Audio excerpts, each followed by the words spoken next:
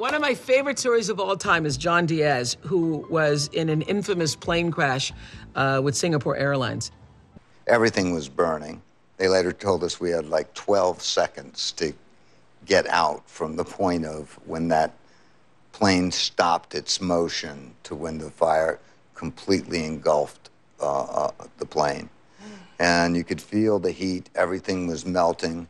I tried to go out the door, the slide chute deploys, hits the ground, hits me like an airbag. Wow. Yeah. It was a second later that I thought I was actually dead because I see a gentleman, Asian gentleman, come running right up to me, fully aflame.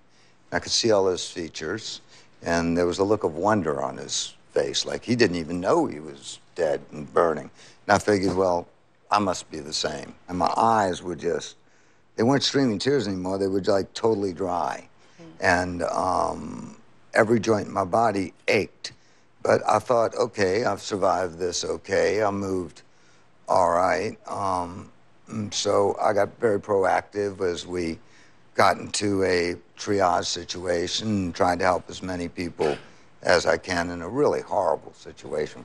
At first, our little group, we thought that we were the only people to survive. So you don't believe it was divine or not divine? Or... No, I don't believe it was divine. I did see, as I got knocked back into the plane, it looked like a Dante's Inferno, with people strapped in to their seats and just burning. And it seemed to look like an aura was leaving their bodies. Some brighter than others. And it really? Changed, it gave me a kind of a new spirituality in a sense that I believe life continues on. Really? And I thought, you know, the brightness and dimness of the auras were how one lives one's life, so to speak.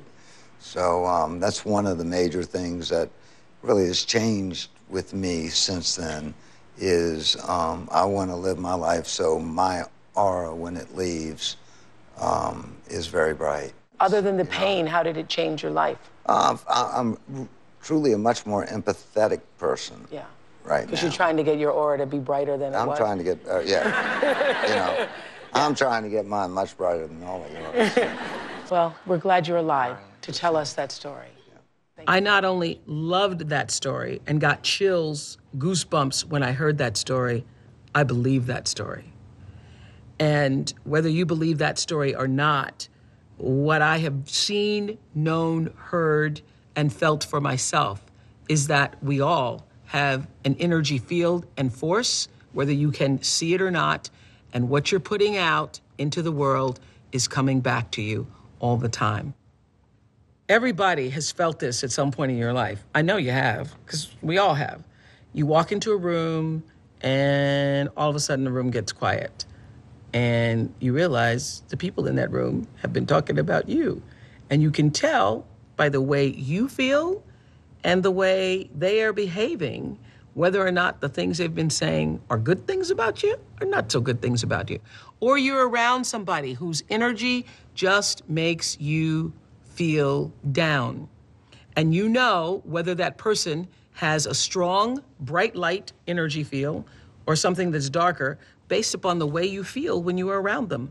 Do people make you feel better or do you feel worse every time you get off of a phone call with a certain person? That is how you know. What I know is that I want to live the kind of life that at the end of my days, I can say, I was able to shine with the brightest light possible.